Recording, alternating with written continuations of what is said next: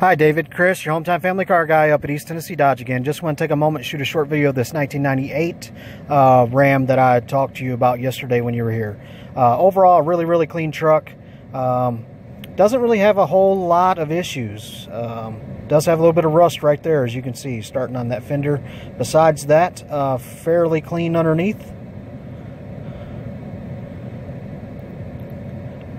1998, almost 20 years old. Take a look on the inside. The inside seats are not worn. Seats are in good condition for a 98. Really good, strong truck. Runs good. This is a 5-speed manual. The clutch is good on it also.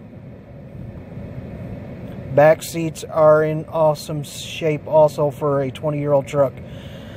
Take a look around the outside here, just get a little bit more idea of the body. It does have its beauty marks on it, just from being worked a little bit. The person that had it previously for the last year actually used it on his farm to pull a hay trailer.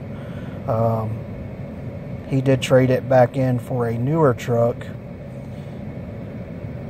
and his main objective is that he's having some problems with shifting gears in his legs. So nothing wrong with the truck, just wanted something with an automatic.